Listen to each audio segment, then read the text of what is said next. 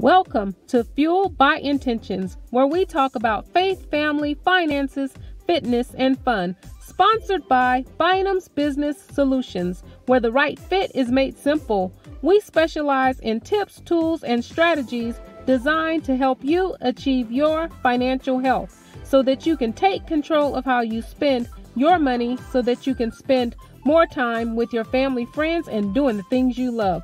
So let's jump right into the video. Thank you for joining us today. And if you're new to the channel, then welcome to the family.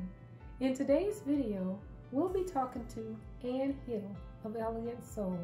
She will be sharing her weight loss journey to losing 95 pounds. Thank you, Ann. Thank you for joining us. Thank you for having me. I'm very happy to be here. And thank you for mentioning Elegance Soul. Elegance Soul is a product that I sell, and it's about self-care and items in the world that can help you improve your way of life. And so I'm happy to be here.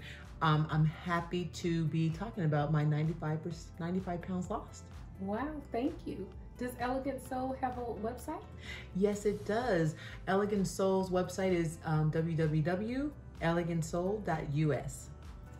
Well, let's get right into your weight loss journey. When did your weight struggles begin? I can remember being a big girl back when I was in high school.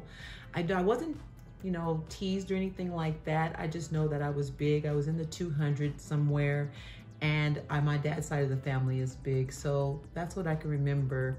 I do remember noticing that I was overweight a little bit more when I became an adult. Okay, and what has been your highest weight?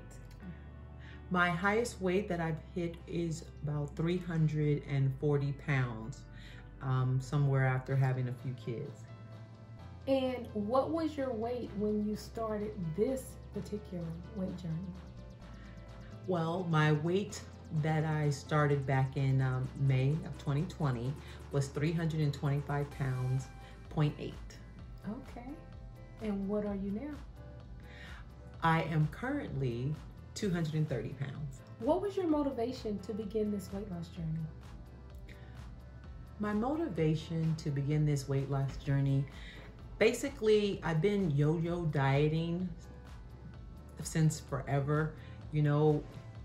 Being on one diet and being on another diet and losing the weight and then gaining the weight back and losing the weight, then gaining the weight back. And when the pandemic hit, I gained my COVID 20, 25, 30, and something hit me back in May of 2020 that said you needed to get your health together.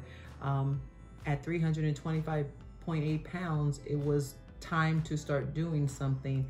And so that kind of pushed me into trying to live a healthy lifestyle. I wanted to be able to get on the rides with my kids when we go to the amusement parks. I wanted to go up a flight of stairs without breathing so hard. And so those kind of things helped push me and motivated me to get on this journey. Well, why don't you share with us how you lost the weight? Well, back in 2020, I was online. I did a lot of research to try to find, the easy way out.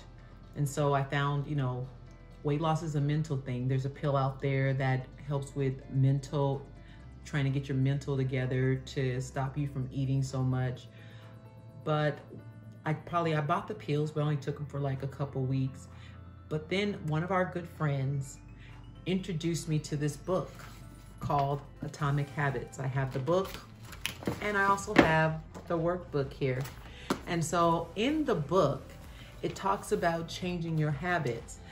And I really like the book because the book starts off with this Olympic team that was losing.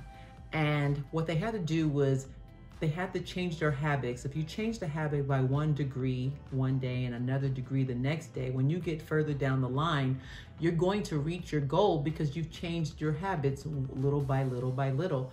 So in the book, there was a team, and I want to believe it was a biking racing team, and they ended up changing their habits. What they decided was that if a bike was clean, it would go faster during the race. So they would put the bikes in a white room and make sure no dust got onto the bikes. And they decided that if everyone got a good night's sleep, that they would be better racers the next day. So they basically changed their degrees one by one by one. So with me reading the book, I decided, what can I change degree by degree by degree to get to where I wanted to be, which was weight loss. And so I chose to, first, I chose to figure out, you know, my sleeping. Sleep helps with losing weight. So I bought a $1,500 mattress, and that $1,500 mattress has me sleeping a little bit better. Then I decided, hey, drink your water. So I get my water in. So I started drinking my water intake every day. And that was another degree.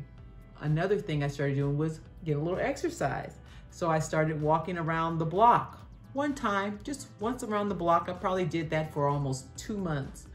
Until one of the older couples in the neighborhood that walked every day too said, how many times do you go around? And I was like, 1. And then I felt a little bad, so I had to increase. And then I also started using MyFitnessPal, which is a app online that actually tells you how many calories you should intake every day. And when you take in those calories, you should lose weight. So I kind of did that, where it told me I should have 1,600 calories a day, and I monitored my food. How much water do you drink? I drink at least 64 ounces of water. I do not drink anything else unless I get pure water in 64 ounces. How many times did you increase going around the block? Wow, I increased to just a little bit over a mile. Actually, currently I go a little bit further because we have a mountain. I used to just go around the neighborhood 1 block, but now we have a mountain, and I do actually go up the mountain like a hike every morning. And I go to the gym because I've increased a lot. So, but it's been months. We're talking about 17 months to get to the point where now I'm doing the hike, and I also go to the gym and do an elliptical and weights. How long do you stay at the gym, and how often do you go? I go to the gym at least 4 to 5 days out of the week. I start off with a 30-minute cardio on any machine that I choose to be on, and then I usually choose an upper or lower body weights to focus on that day. And I do probably about 20 minutes of weights. And also, you mentioned MyFitnessPal. How many calories do you intake, and has your calories been consistent since your weight loss journey began? Well, I took in, at that time frame, I took in about 1,600 calories a day, and I was very consistent. When I started this journey, I didn't want something that I couldn't maintain, because that's the reason why we yo-yo, because we can't maintain what we're doing. I wanted to live a life where I'm okay with having a burger once in a while, or having ice cream, or having a drink. I actually enjoy drinking once in a while. And so I chose to change my mindset on how I'm losing weight, and to be okay with gaining a pound or 2 1 week if I do go off program, and to jump back on it the next week or the next day, depending on it, because you have to pick something that is doable for your life, or you will continue yo-yoing. And you know, in the past, I've done cabbage diets, I've done other types of diets, and you always gain it back because you can't live on cabbage alone. So I chose to pick something that was livable and doable. So right now, currently, I do not count calories. I kind of stay within the realm of, I know what type of foods I use. I've actually joined Weight Watchers, but you don't actually count calories with them, you count points. But so I don't know how many calories I'm eating now, but I try to stay within the program of eating healthier and choosing healthy foods. So I know that Weight Watchers has different types of plans that you can be on. Which plan did you choose? I am currently on, I believe it's the blue plan. They have different plans that gives you free foods. And so when you choose the higher plan, which I believe is purple, you only get fruits and vegetables or free foods, 0 points. If you choose like the blue plan, they give you like some proteins and some, you know, that are free, 0 points too. And you can eat as much as you want of that. That's why I say I don't count points, because if I get hungry at night, on Weight Watchers, I can still go eat a banana. I can still go eat some chicken breast because I'm on the blue plan, which makes it where I can eat those other extra foods. Now, are you on Weight Watchers in person, or are you on Weight Watchers online, or how do you do the weekly weigh-in? I do mine's online. I can go into the studio, but since there is a pandemic and it's easy to go just online, they have a class almost every hour that you can join at any time of the day. And so I kind of do mine's online.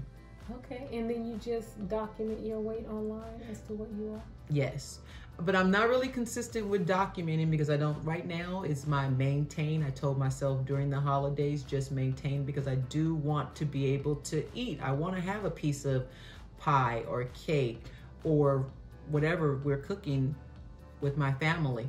And so I chose, like, during the holidays to just maintain until January 1st. And then January 1st, I'm going to jumpstart my weight loss with the church and do a fast.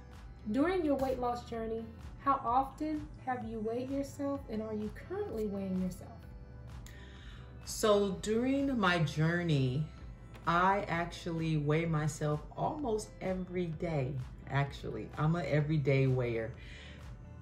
You have to have a very good mental to weigh yourself every day, because of the reason that your body fluctuates. It can fluctuate from sodium. It can fluctuate just because we're women and we're going through different women menopauses and all that other stuff, and water intake, and it's a whole bunch of different factors. So when you weigh yourself every day, you have to know that you may go up, you may go down.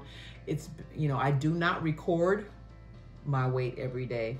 I kind of record it on a weekly basis, because in a week you should lose, but I kind of know my body, and everybody should get to know their body, because that's a good thing to know, is how your body loses. Because I know for me, my body will drop 3 or 4 pounds, and then it goes into this having to stabilize, and it takes about 4 or 5 days of just stabilization, where it's just going fluctuating, and then it stabilizes, and then it'll drop 3 or 4 pounds again. So it's just knowing your body and how your body loses. You mentioned relaxing your standards during the holidays. So are you currently weighing? Currently, when I go out for the holidays, I will eat, and then I'll jump back on program the next day. But I will weigh myself like maybe 2 or 3 days after I've jumped back on program, because when I drink alcohol and I eat salty foods, I already know that I'm going to gain a little weight those days. And so if I try to jump back and get back on program for the next 2 or 3 days, I can pretty much guarantee myself that I will be back at my steady weight and haven't gained anything. Okay, so what I hear you saying in that is sometimes you just have a little flexibility with your program. You're not as strict, so that you can enjoy life with family and friends. Definitely, definitely. I wanted a program that will allow me to enjoy life. I wanted something that is doable. I would say that if you're going to try to lose weight and you want to keep it off for the rest of your life, you need to find something that is doable for you, something that you can maintain. And so me eating healthy, I would say 90% of my time, and giving myself the freedom to go ahead and enjoy life with my family and friends, is what I chose with doing either the MyFitnessPal or Weight Watchers. Both of them are doable for that. So when did you transition from MyFitnessPal to Weight Watchers, and how much did you lose before the transition? So how much did you lose on MyFitnessPal before you transitioned to Weight Watchers? They're probably equal. I want to say that I've lost 50 pounds doing the MyFitnessPal, and then I jumped onto Weight Watchers in February of 2021 after my birthday. And the only reason why I jump on there, and I think probably everybody needs to try to, I don't know if everybody's like this, but for me, I get bored of trying to follow a program. And so MyFitnessPal and Weight Watchers are probably almost exactly the same, but it's almost like you're just changing your program and changing your mindset to get yourself a little bit more excited about losing weight. Did you have any non-scale victories? Yes, I did. I had some great non-scale victories. Number one was the airplane ride. When I got on the airplane this past September, normally I have to pull the seatbelt thing out to the end, but this time I got to put it on and tighten it a lot. So that was one of my scale victories. And another one is shopping on Fashion Nova. Back in May of 2020, I was buying a 3X. Now Fashion Nova sizes go 3X, 2X, 1X, and then an extra large. Now I can fit into an extra large. So I'm very excited. Have you had any setbacks? I don't really call them setbacks because I just feel like life happens and you eat. And there's been times where I wanted to lose a certain amount in the month and I didn't lose that amount, but I know why I didn't lose that amount. And that's one thing about me weighing myself on a daily, is that I know that my body gains from certain activities. And so, there's months where I did not lose, but I maintained. And so even though I jumped in the month saying, I'm gonna lose 10 pounds this month, realistically, if you're going out to eat and going and hanging out and drinking, you're not gonna lose 10 pounds. So you really have to evaluate what you're doing that month. And so I would consider those maybe setbacks, but I actually consider that life. Because in life, we're gonna have activities and this and that. We just need to be realistic about what we're really gonna lose. And so right now, I'm currently planning not to do anything in the month of January, so I will lose. There will be no going out for me. What is your goal weight? When do you plan to stop trying to lose weight and get into the maintenance phase? So I don't actually have a goal weight. I believe that my goal is something that is when I look in the mirror that I like what I see.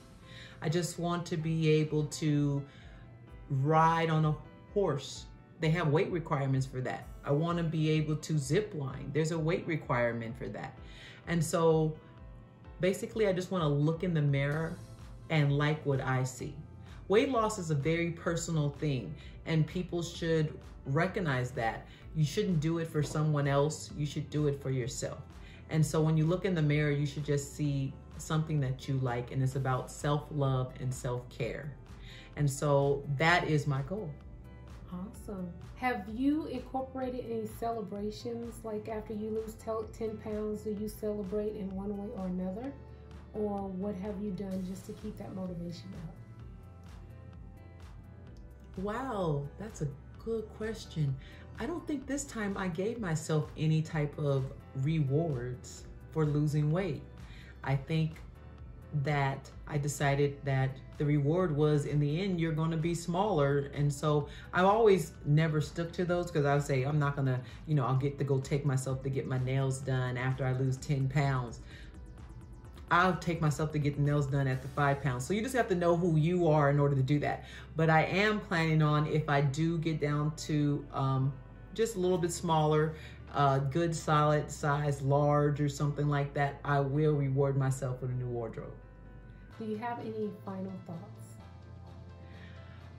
My final thoughts would be for everyone to just realize that this is personal, and that you need to pick something that's doable for you, something that you can live with, something that you can maintain for the rest of your life, especially if you plan on getting this off and keeping it off.